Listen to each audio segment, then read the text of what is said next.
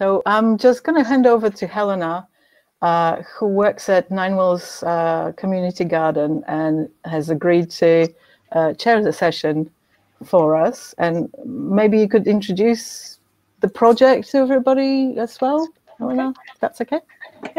Okay, I'm Helena. I work at Nine Wells Community Garden, and we're trying to still keep things going despite the COVID-19, but we're limited to the people that are able to get to the garden under their own steam, walking or cycling. Hopefully this will change as the restrictions are reduced slightly. The question I've asked in the chat box is, what's your favorite thing to do in the garden with your child? So that's something, if you've got a minute, you could type that one in, or if you've got hand free, and you can see what other people's favorite things are, might even give you some ideas. And if you have questions while Andrea is doing her presentation, you can type it into that same chat box. And what we'll do is we'll call on you at the end and give you the option to read out the question yourself, or I'm happy to read it out for you if you've got problems with bandwidth or being recorded. So I think that's all I need to say. I'm going to pass over to Andrea. Okay, here we go. So I'm going to turn my PowerPoint on. Can you guys see my screen? Yep, it's all you're on screen, and we can see you on the camera as well. Okay, yeah. So I can't see anyone, but here's my presentation. Okay, so yeah, so I'm Andrea. I work. I'm on furlough at the moment, but I work with Edible Campus Transition, growing food with university students mainly, but as well locals from the community. And also I've been working at the Botanic Gardens in St. Andrews as a tutor for a few years, doing school visits, which is where I started, but now kind of do holiday clubs and garden clubs. I started working with children probably about 8 years ago or 9 years ago, after I finished my program in horticulture. I worked with the Busy Bee Nursery, so that's children aged 3 to 5 in their little gardens. And for me, it was just such fun to explore kind of this new world with them as they're discovering things. But for me, I was just doing the same, just discovering, you know, what we can get growing and what we can find and explore. So that's a little bit on my background. Being furloughed, it's been difficult, but also we've really enjoyed, Isabel and I, spending the time so together. Sorry, apologies. We've enjoyed spending the time together in our garden and doing what I normally do, but I get to do it with her, and this is her second growing season. She's 2. So for us, it's just a whole, you know, it's a lot of fresh eyes that we're going through this process together. So I've started to document it. We've got a little website, and we do little videos, which we both enjoy doing, and sharing our learning with people who are maybe starting out themselves on growing food in particular. I realize you probably all, if you're here, you probably have children and you're out in the garden doing what we're doing. So I'd love to hear kind of your ideas, and at the end, maybe we can have more of a discussion and share ideas so that, you know, we can all take away what works and what doesn't work. And my girls too, but you guys, if you have older kids, you might have different perspectives. So it'd be great to share what you guys are doing as well. So I'm just going to run through what we've been doing this season. But of course, winter, you know, midsummer, fall, they all offer different activities. This diagram, I don't know how well you see the small wording, but I saw this when I finished my program at Elmwood at college, and it really hit home that actually gardening as a project is very educational. You can do any curriculum topic outdoors, anything that you're learning, you can explore it outdoors. So if you're focusing on math, you know, you're doing your measuring, planning your plots, spacing. If you're older, you can do out sales, costing, and all sorts of stuff. Art is a good one. It's a really good chance to be creative, making different types of planters and designing. Nutrition is an obvious one. If you're growing food, you know, we all want our kids to eat healthy, and so, you know, the reason why we do this is so they get a good start in life and they can learn the skills of cooking and eating. Physical education. So, of course, we all know that if you're in the garden, you don't really need the gym. Same for young children. It's just great for lifting, dexterity, balancing, all sorts of stuff. Science, of course, we're always learning, exploring, observing. There's just so much to offer. Plant cycles, anatomy, you name it, there's sciences out there in the natural world. Language is another one you could be creative with. I really like the idea of having a garden journal, so just a little booklet or something you could document, you know, your growth charts, how you're feeling. There's lots of poems, songs, all sorts of stuff. And then, of course, the social aspect, you know, the environmental care, self-image through success, working as a team, as a family, and so on. So for me, that's you know, really important. Hitting all these topics here and there, but you're outside and having fun doing it, and not in a classroom or in front of a computer. Okay, so a couple words on tools and equipment. First one is a little sad face of Isabel, grumpy face. Some equipment, this wheelbarrow worked really well, and I filled it up with lots of plants, and it tipped over and she had a fit, and that was the end of our day. So things don't always go as to plan, but the best thing you can do is just kind of be well equipped with things that make it easy for them and not frustrated, you know. So good set of tools. If you got cheap tools that break, it's just no fun. You're not really getting the full thing out of it. So these set of tools I always go to. They work really, really well. The last kind of their whole childhood, hopefully, and you know, if you got the right tools, they're using them for a while, and it's keeping them busy and concentrated. So good set of tools. You know, an attitude where if things don't work out, that's okay. It happens, but we just go with how they're feeling. A watering system. So your water butts. I don't have one, and I hate that we just use the hose all the time, but I don't want her to know that water just comes from a hose, and in fact, it's a really important resource. So to capture water, if you can do that, you don't need a fancy one like this. You can probably, you know, collect, you've got buckets and drains, you could probably collect them any which way, DIY way. But watering is a really important part of gardening. We spend a lot of time watering. It's it's hard to teach this one. We don't always get it right. My recommendation here is definitely get a rose.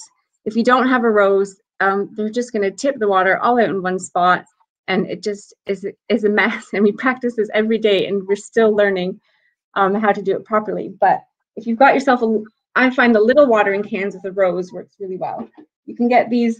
This was one from Lidl, and it's got like a tiny little drip on it, and that kind of keeps her occupied, and it just gives the plants a little bit of water, because often if you're not doing that, she's just tipping it right onto everything and damaging your little seedlings.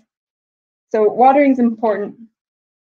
I've seen these. I remember the RHS used to give these out. I don't know where you can buy them online. I'm sure. I don't know if you can see that, but it just goes onto a 2-liter bottle container, and it just is a light drizzle. So again, for seedlings, you want something like that. You can make them from a milk jug and just put tiny little holes in the lid and use a little bit of water in a milk jug.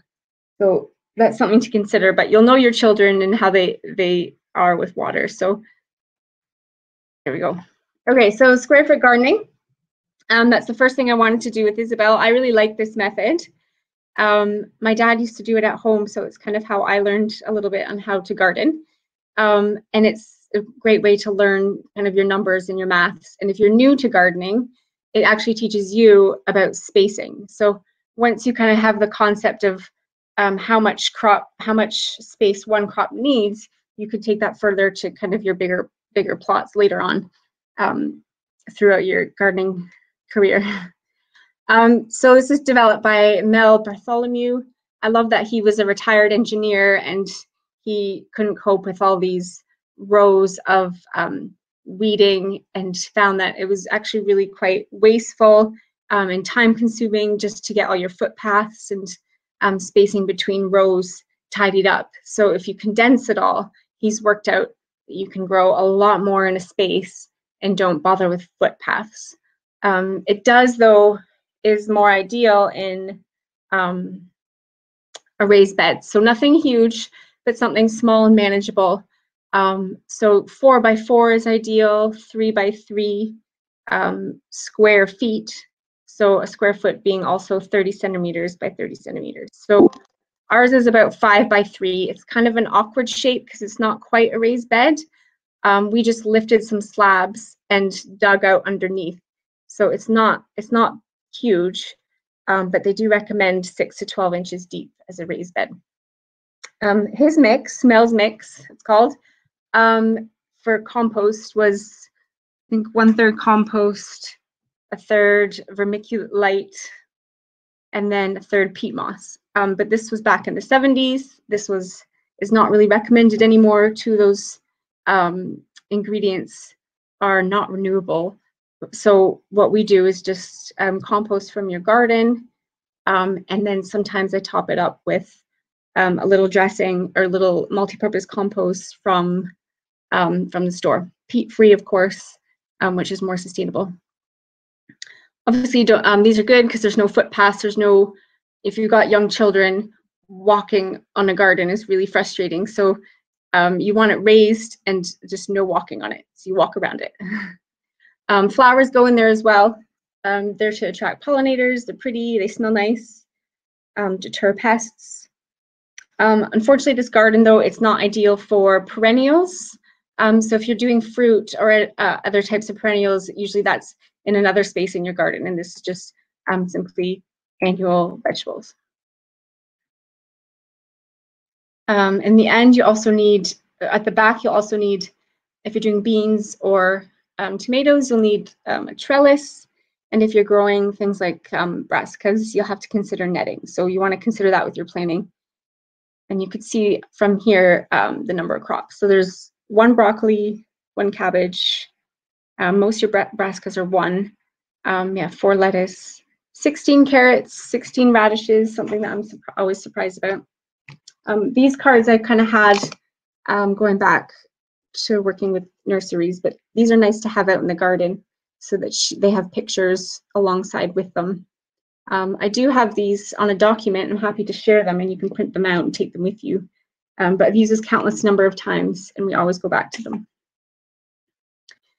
Isabel's using a little seeding square, it's called. My mom came to visit me once and came off an airplane, and in her checked luggage was one of these things that she found and thought of me and picked up. So it's kind of helpful, but you don't need anything like this. You can make one out of cardboard, for example. Just do a 30 centimeter by 30 centimeter square and just, do the coloring, do different colors. So the red here is 4 by 4. And then for 3 by 3 is yellow, and then 2 by 2 is blue. So you can just see that by doing this, they're learning and counting, computing, and working on their numbers. So this is our little garden. Isabel helped from the first steps here. We did the measuring, got a little hammer, and we put in pegs, and we did it with twine, but you may want to consider using maybe some nails at the side there, and then hooking them along the side. The pegs just add a little extra danger of her falling, which she hasn't landed on yet, but we can also put, I don't know if you see these, there's little safety rubber things for canes. Yeah, so that's us putting that together and then making the actual grid system, which was kind of fun, and then filling it out. And once one crop is gone, you put in something else. So there's nothing you can get terribly wrong about it. You have to consider that tall things, you don't want to shade everything else out, so the tall stuff goes to the back. Also, we put carrots, we always usually put them next to the onions, but once you harvest one crop, you just replace it with another crop. So it's very straightforward. This one here's, if you're taking anything out, like if you sow too many of one thing and you need to take some out so you have the right number, they recommend using scissors instead of pulling the soil out and disturbing everything, which is a good thing to do anyways, regardless if it's in a square foot garden or not. So that's ours there. So seedlings, we've also obviously been doing a lot of this. I hope you guys have as well. We've enjoyed planting our seedlings. You can see this picture here, us practicing to do a little seed drill in the shape of the first letter of her name.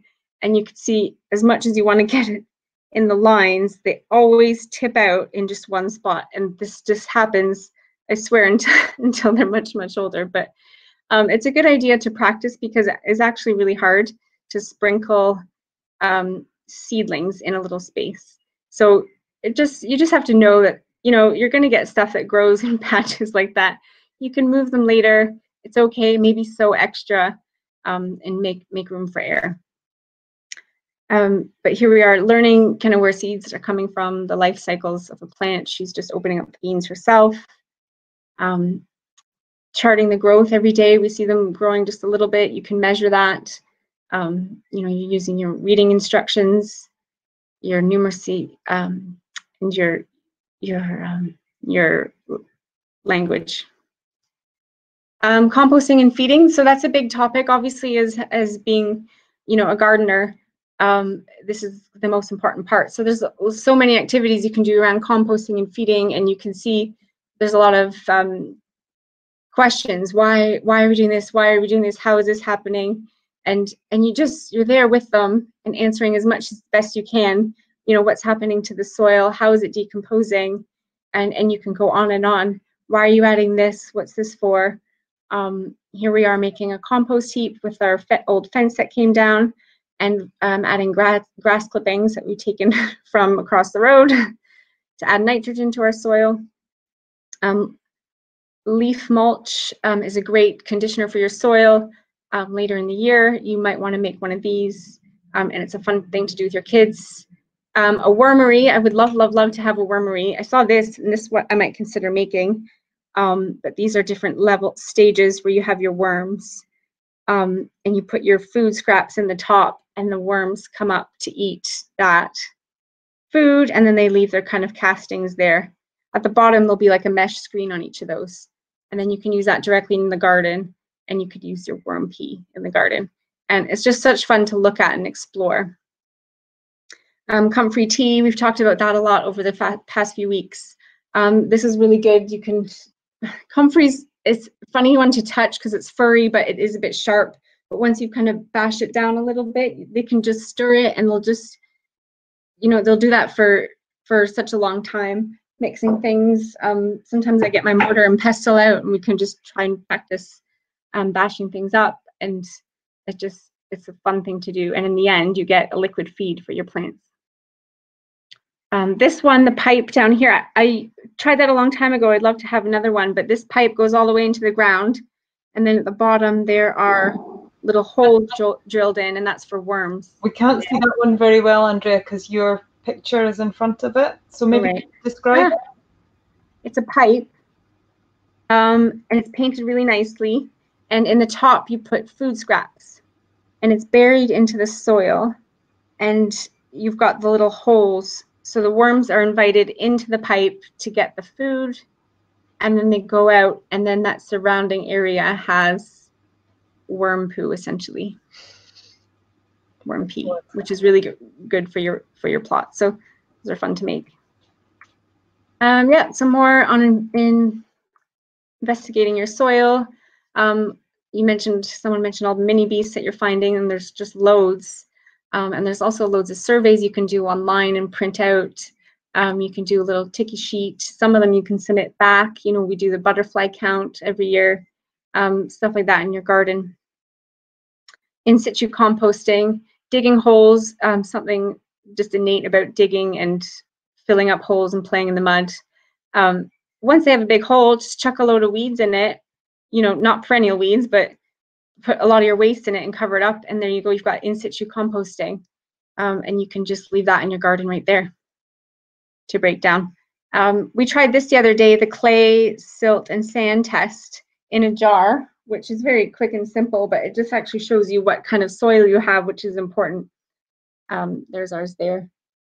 So you want certain proportions, so 40 sand, 40% silt, and 20% clay. That's ideal, but once you know that, then you can kind of work over time, add things to your soil. If there's too much clay, if there's too much sand, you're looking at doing a lot more watering than you normally would. But just keep adding that organic matter on top, and eventually, it does take time, but your soil will improve. Right, more ideas. So there's hanging planters. If you've got a small garden, you know, there's loads of ideas for vertical gardening online. I've saw some really clever toys that you can turn into planters, which is kind of a nice way to keep them, but if you're not using them anymore. We've got her old welly boots that you can, you know, stick some plants in. Wildflower seed bombs, that's something that we'll probably do really soon. They're really fun to make with a bit of clay, compost, and a mix of seeds for butterflies and bees. If you've got a patch in your garden that you want to dedicate to that, that's a great thing to do.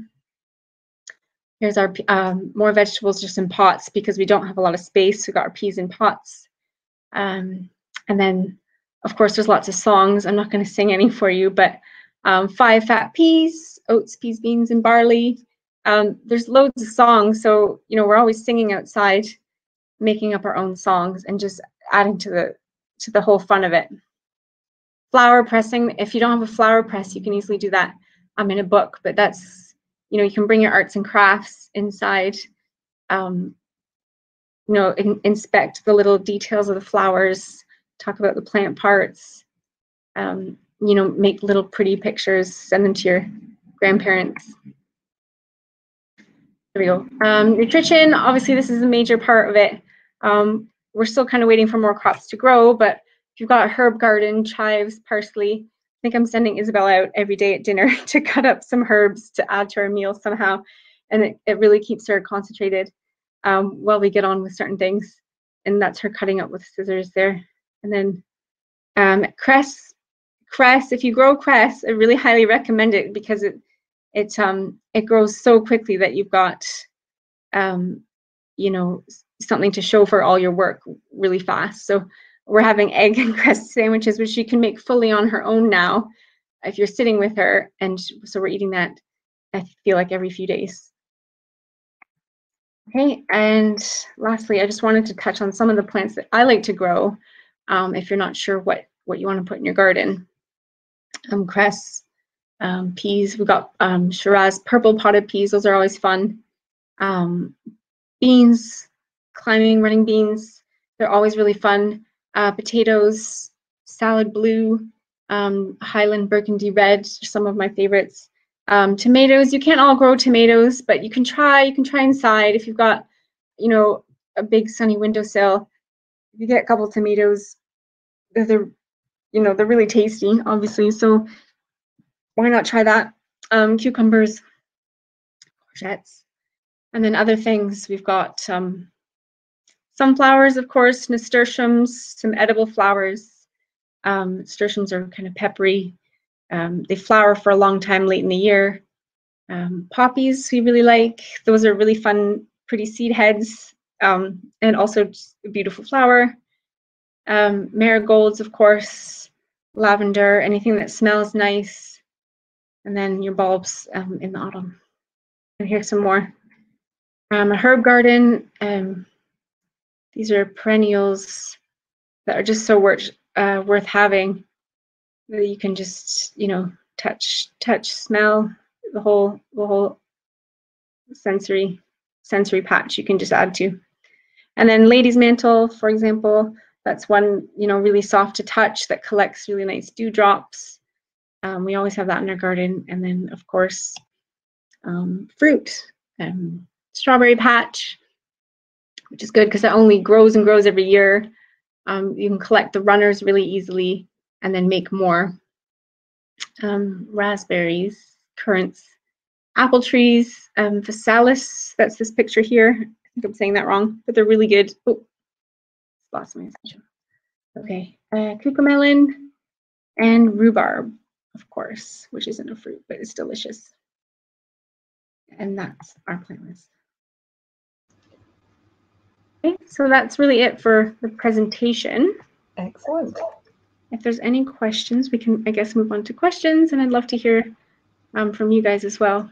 Okay, no one's written any questions in just yet, but if you'd like to ask a question or make a comment or an observation that you've found has worked really well with your kids, you can use the little hand beside the chat message to put your hand up, and I will try and spot you and ask you to join the conversation.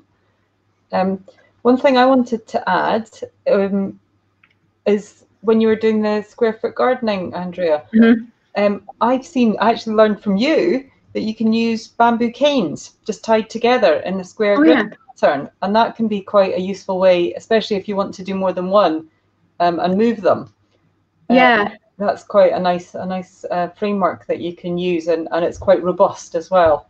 That's true. And once you're finished with the square foot garden, the trellis kind of lasts a while, so you can use it kind of on your fence or something. And yeah, you can practice tying and lashing the knots. That's a good idea, actually. Yeah, I learned that from you, so you must have. I don't know why I didn't think of that one.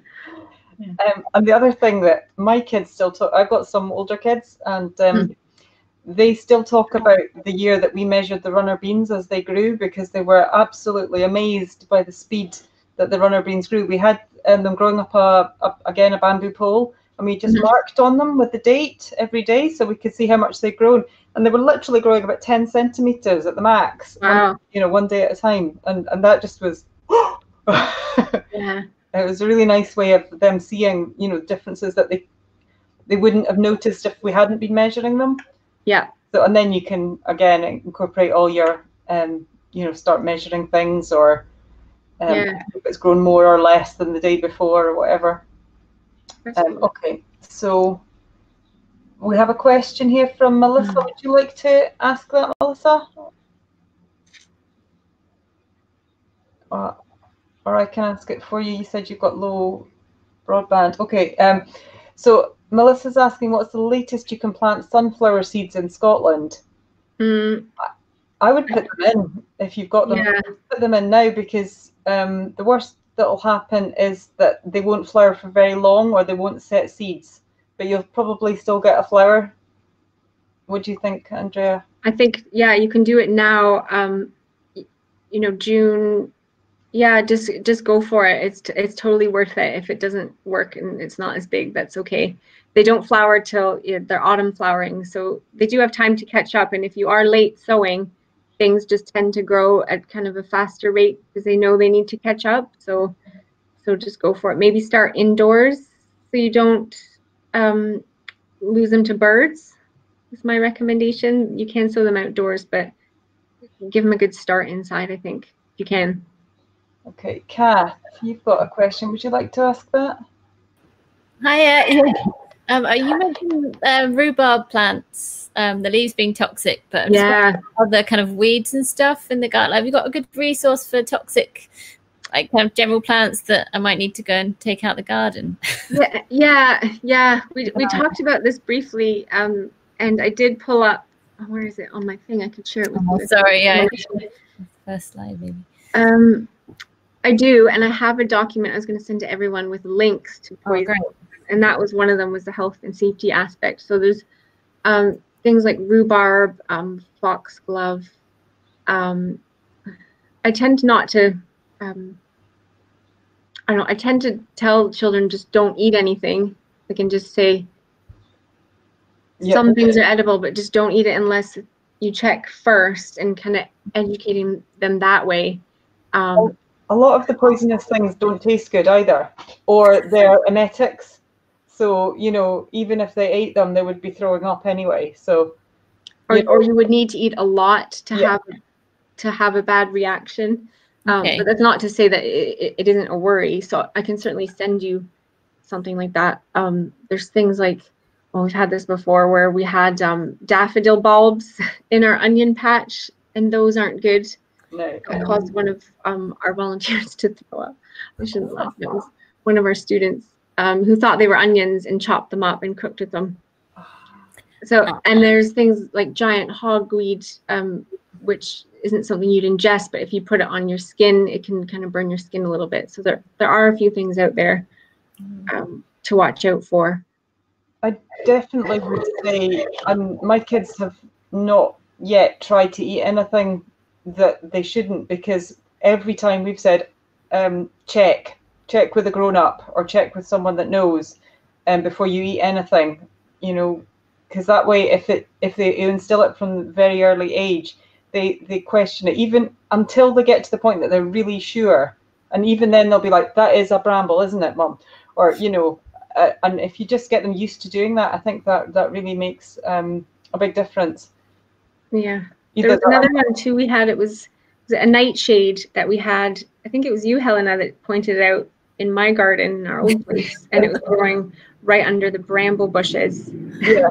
And I didn't realize that the berries are poisonous. Yeah, bittersweet. They don't look particularly like a fruit that we would normally eat. They're, yeah, but Black. It is something that you want to be aware of.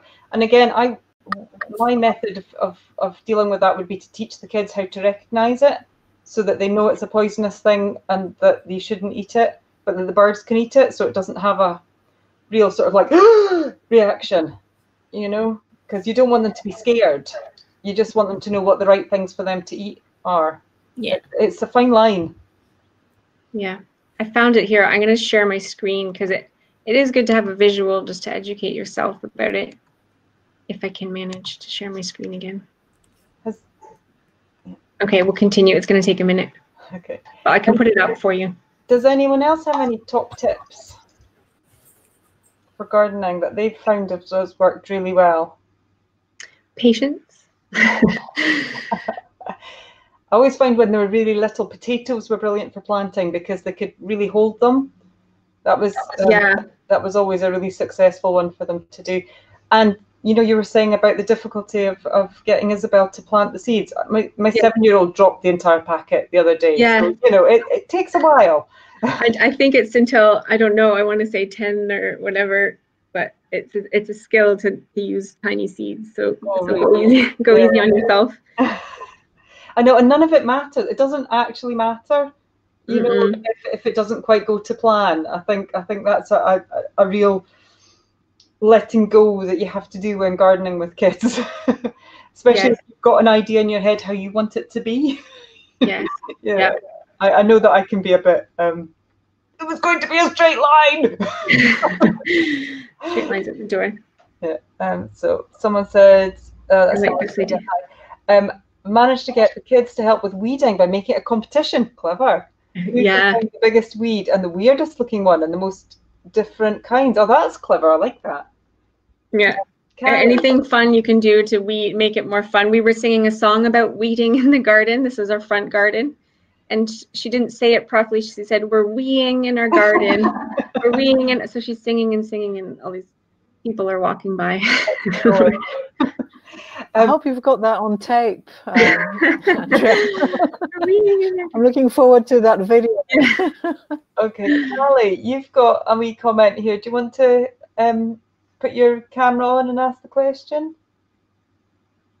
It wasn't a question. I was just saying about potatoes. I was like, yeah, you're absolutely right. We've just planted out a plot just of potatoes. So it was 27 potato plants, and oh, nice. I dug all the holes. Saoirse just loved putting all the potatoes in and helping to fill in all of the holes. So it was great. Yeah. And they're one of the most exciting things, I think, still to harvest, I think, is a potato, because, you know, it's a surprise and it's like looking for treasure. So for that reason alone, they're just so great to have.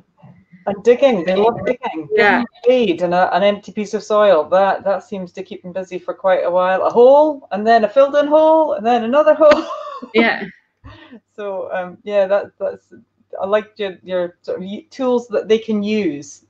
that's and they can get something done with. I think that's something that they seem to really enjoy. Melissa, I'll speak for you again if you okay. She said they bought a portable or a camping stove to cook outside. You harvest potatoes and boil them right away. Good idea. Yeah, yeah. Anything you can cook kind of on the spot is just instant gratification, isn't it? Yeah, or just pick and eat. Yeah. Better. Yeah, wildflower seed bombs also went down very well. They're good, aren't they? Kids have been given permission to throw things around, I think. Yep. That's a winner. You get these. Does anyone else want to chime in with anything? Oh, Kath would like to speak. Can you just go through what you put in your compost and how long it takes and stuff? We've got a compost bin that we inherited from the previous owners, and I've emptied it and used the compost, but I'm just not sure exactly what to refill it with and how long to leave it. Do you have one of the? Is it like one of the plastic ones that you use? Yeah, like a Dalek. Yeah, Dalek. Which I learned is named because of a Doctor Who character. Is that right? Okay, I just figured that out 2 days ago. Those ones, I feel like those ones take a while because they probably aren't getting a whole lot of water and a whole lot of air, which is two of the things that they need the most to decompose. So to be honest, I stopped using those, and I just find kind of the two-system pallet compost works really well, something that's kind of exposed and then can get the rain, but also I guess those ones can dry out. So sometimes you're watering a bit of the compost. So the more you can kind of add air, so turn it and add water, the faster the decomposition process. But also you want to mix your brown and your greens. So if you've got a lot of carbon material like leaves and sticks, to really mix in your green material. So like grass clippings, if you've got that, that's always a good thin layer. If you put thick layers of grass, you get kind of anaerobic digestion, and it ferments and it smells, and it's a different process. So you want thin layers of your materials as you build it. And then some people leave the compost for quite a while and then turn it, but we've done those experiments, haven't we, Helena, where the more you turn it, the quicker you get a yield, a harvest out of it. So, and that's always a fun activity, you know, if you're happy to go and dig and turn and get a fork with your little ones. There's a lot inside as well. Go on. Can I just say that next week, if you're interested on sort of composting tips, our community gardener for Plant Community Garden will be running a show and tell. So he will actually demonstrate how he builds a compost heap for our garden, and we'll be able to answer a lot of composting questions as well. So yeah, that sounds perfect.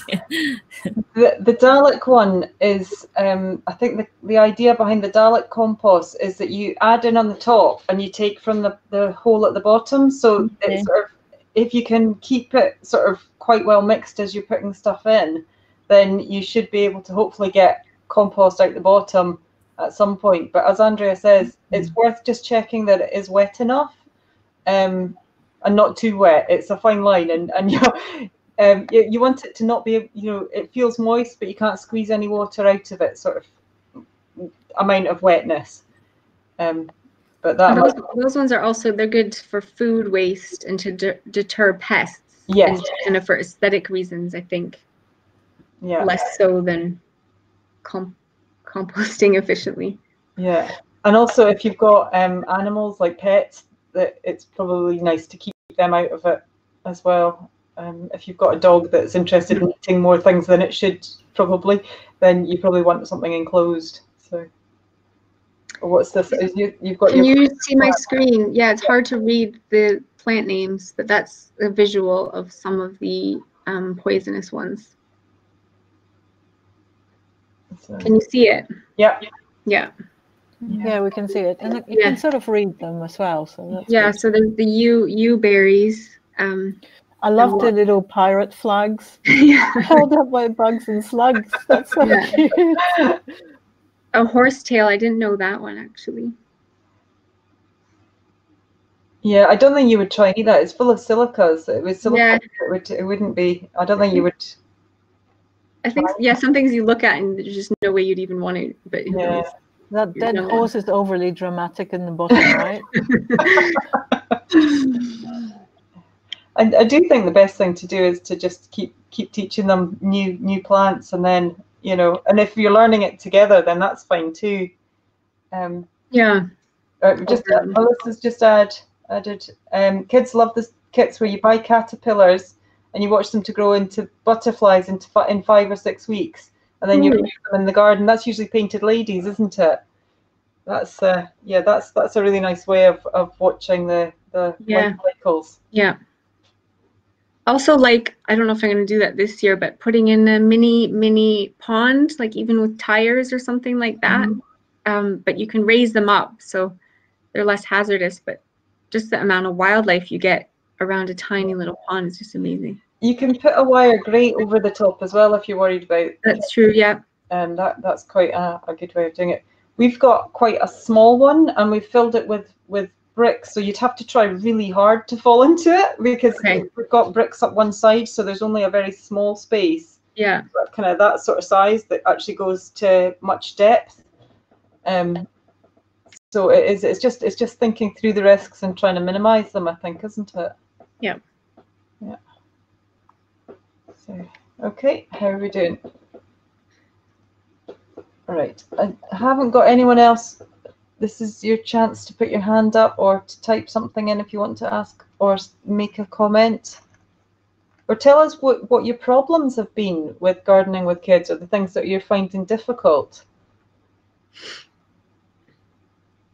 I'm finding that you're only getting, like, keeping her attention fair enough. It's short. So you just get like little spurts of gardening, and then you're playing a weird game, and then you're gardening, and then you're doing something else, much like working from home. You just have just don't expect to do it, from the beginning to the end, and it's going to work. It's dipping in and out of an activity, which is great, because that's how you learn. And if you go along and you're doing something, chances are they'll just be interested. They'll come over anyways, and then find out what you're doing and ask questions, rather than being like, okay, we're going to do this right now. But you guys know you have children, and that's. We ended up doing a lot of gardening at 8 o'clock with the child monitor on inside, and then get outside and just do what we could while they were like in that sort of, especially sort of this sort of time of year when you've got the long days. You would get what you could done with the kids, but if you were actually trying to grow anything, you would need to go and do the rest of it later. Yeah. And that's behind the scenes. And you can tell them what you've done. They don't have to do every single, everything. You can get them to be involved by watering it afterwards, or Mummy's prepared this and we just need to sow seeds or whatever. Here's one I made earlier. And my older kids are now really keen on weeding at the community garden and the school, and there's like raised beds up at the school. Well trained. Well, can't quite persuade them to do it in the garden though. Oh no. That's funny. They're just doing that to spite you, I think. I think so. I think it's I was just going to say, like, because all of our gardening is down at the community garden. We live in a flat where there's no green space at all downstairs. So we've got a plot at the community garden. So I don't know, like I don't really have many tips, because a lot of our things rely on what we can actually carry down to the garden, because it's almost a kilometre away. So it's, sometimes Saoirse will fall asleep on the way to the garden. But anything, like we've got like our hand tools, and like she just loves if she gets to have a tool at the same time as me. So I don't know, it's just anything. It doesn't matter if it's like a little fork or a little spade or anything like that. Like if she feels like she's doing it the same as me, then she's pretty stoked. Excellent. Yeah. No, I mean, this is how they're learning, by watching, aren't they? And then if they can copy, that's just going to reinforce everything, isn't it? Okay, we've got some Oh, that was just somebody saying what's a great idea for Pinster.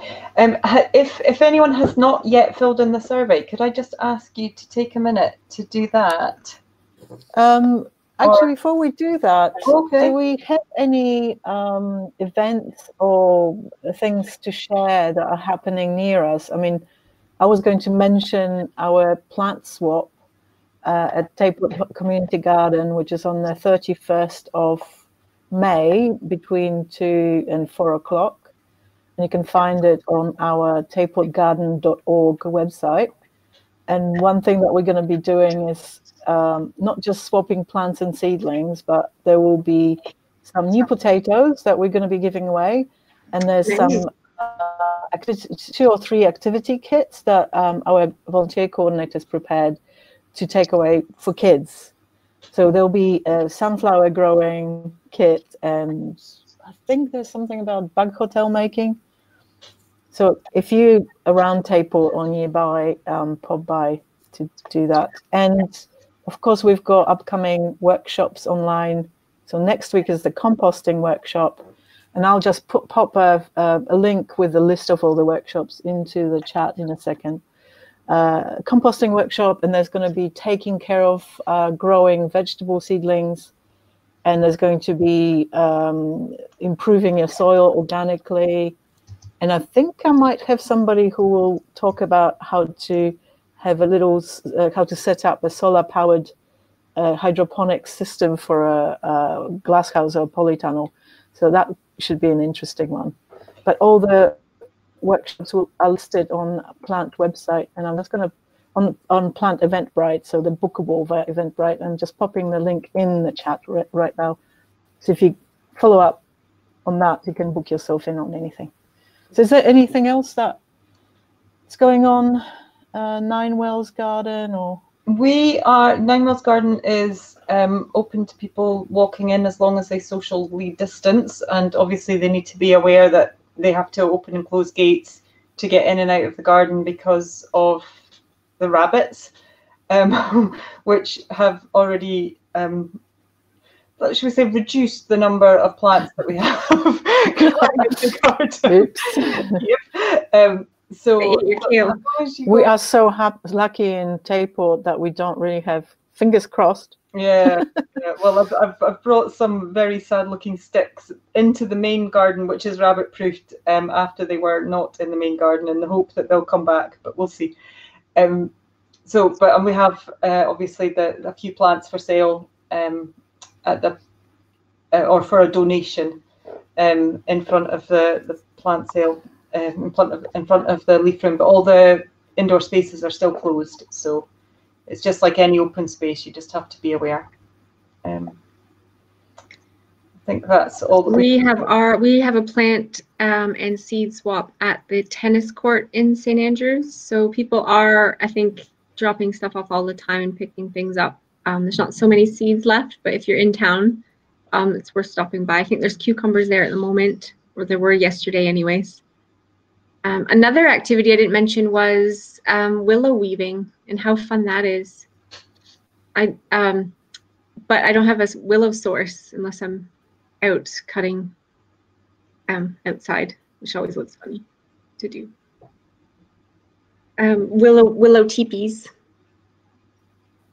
Oh, growing your beans in a big teepee is really good, because then as the season progresses and the beans go fill in the spaces, you end up with like a little den, as long as you have like a teepee but with enough space for a little kid to get in the front door, and you leave that a little hideout. Yeah, and then the beans can grow up around it, and that's quite a nice one. But you do need to have a decent amount of space for that. I've seen people do it on their lawns, just clear a space around the lawn so that it's still got grass on the inside, so that it's quite nice for the kids to sit in. That sounds like fun. I want one. You need really big, ginormous teepee. Yeah. Oh, Carly, would you like to say that? Sorry, it's not quite gardening, but gardening related. We've just got some of the little Michelin I Spy books for wildflowers and trees and bugs, and they're great at the moment for when you're taking kids on a walk, because they have the little thing and you can earn like points if your kid's old enough to kind of really be engaged. But just identifying the plants to the book is really cool because they're just like tiny little pocket ones that you can put in your bag when you're going for a walk. That's really good. There's also, I think iNaturalist does a child version called Seek for iNaturalist, and you take a photo of it and you can earn badges similarly. And also it's quite nice. So much fun. I tried it with kids at school, with our classes that come into the community garden, and the kids really enjoyed using it because it shows you what you're looking at, although it might be confusing sometimes because it doesn't recognize the plant. It tells you genus name, Rosaceae. So explain that to a kid. But yes, it's handy if you don't know your plants. You will learn a lot too. Yeah. That might be a good one for identifying poisonous stuff. Maybe I don't know if it's got information about them. It has a bit of information about them. Yeah, we should test it out, shouldn't we? Yeah, have a go. We're enjoying it down the Braes at the moment. There's lots of cow parsley, but there's also quite a bit of sweet cicely. And sweet cicely is such a safe one to identify because it smells like aniseed, so you know it's not hemlock. Yeah. I think even just knowing that there's these ones that look quite similar is a real skill that is great to have, especially if you're going around with kids who might be poking things or interested or whatever. And that's definitely something you can do and learn together.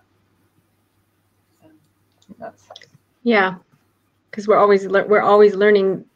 We're always learning. Yeah. I know that's another thing. You shouldn't go in with the expectation that you need to know everything. It's totally, able to. I think it's nice when you're learning things with your child because that puts you both on the same level. It's like you're learning things together, which is nice.